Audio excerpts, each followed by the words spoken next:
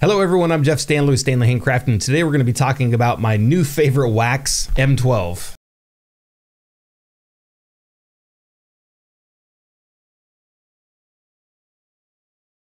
Now, of course, before we jump into the full review of the M12, I do sell this wax, but if you've been watching the channel for any length of time, you would know that even if I do like a wax or dislike a wax, if I'm selling the wax, I'm gonna let you know exactly what I think of the wax, good or bad. It just so happens that this is a lot of good. So we're gonna go ahead and just jump right into this one. I've been using the M12 wax for quite a while now. I got it the first time probably over a year ago, and then of course I just got it in the new candle supply store, and of course if you haven't been on the website, it's DIYcandlesupply.com, so definitely jump over there, take a look at everything.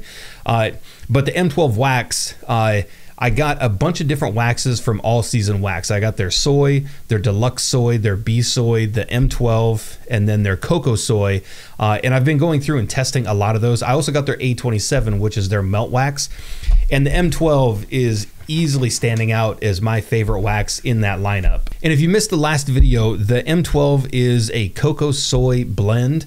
It does have an additive in there that's derived from petroleum jelly. So if you're looking for a wax kind of along the lines of like maybe a 6006, something, not really a cocoa paraffin blend or a soy paraffin blend, but it's going to be in kind of in that category where it does have a blend to help you get smoother tops, a nicer look, no sinkholes, which is huge for me, especially coming from 6006. And that is absolutely what this M12 does. I'm going to go ahead and play a bunch of videos. I've been burning this in a bunch of different things. I've been burning it in the metal tins with a single wick, burning this one in a double wick.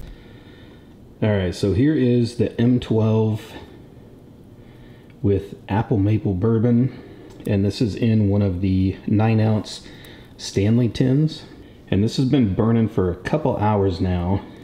And I was going to point out, one of the nice things about these solid metal tins is this thing's been burning for a couple hours. You can see the melt pool like all the way down to the bottom there, and still able to hold this thing with no issues.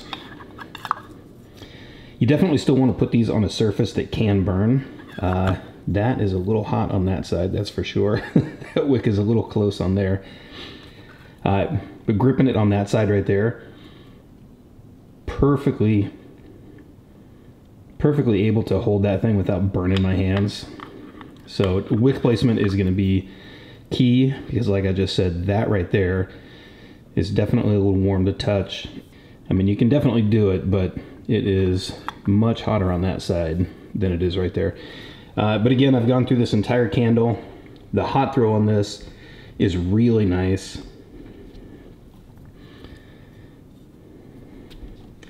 You can see those wicks balling up just a little bit, but that is obviously, again, just because it's been burning for a couple hours. And of course, I've been burning it in the Lumen Vogues that I sell also in a single wick and a double wick. And for me, between those two vessels, the metal and the Lumens, I absolutely prefer the double wick in these. It burns a little bit nicer. The flame is a lot lower. You get a nice, strong hot throw. And that's one thing I will say with the M12. The hot throw on this is really nice. So if you're looking to get maybe away from 6006, and as you know, I've been using 6006 for years. Even with its negative or cons, I do love 6006. But of course, everybody that deals with 6006, you know that you're going to be dealing with sinkholes, and that is absolutely the biggest con that I can say for 6006. It's a good wax, but every time you pour, almost no matter what you pour, you're going to have huge sinkholes that you have to take care of. And if you're pouring 40, 50, 60 candles, and then you have to go back through and fix all 60 candles with a heat gun, I mean, you're there for another 20, 30 minutes just smoothing these things out. And it really makes you second guess using that wax ever again. And with this M12, I don't get any of that. I don't get any of those sinkholes. You do get a little bit of a dipping. So when you pour these things, the taller the vessel that you have, or maybe the wider the vessel you have, you will get a little bit of a divot in the middle. And again, it depends on what vessel. When I poured it in these, I get nothing. It's a single pour and I'm done. I poured it inside the Lumen and I do get a little bit of a dip in those. And the dip in most of the ones that I pulled, I'd say almost like 99% of them, I didn't even go over with a heat gun. I'd literally just let it sit.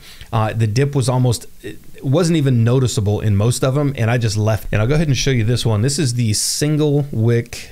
Let's see if I can get that in there. So that's the one I showed you before. I haven't burned this one since that last video, but you can see that little rim or that ring of wax that's around the tin. That's with the LCS 80 inside this one. But the other thing I want to show you is just look how smooth that wax is once you burn it. And then of course, jumping to this one is the double wick, and you can see how much further that one has burned down. But that one, I mean, that's probably a good 10 or 12 burns, and that wax is still smooth. Now, me personally, I really don't mind what a wax looks like after it's burned in the candle. I really don't care.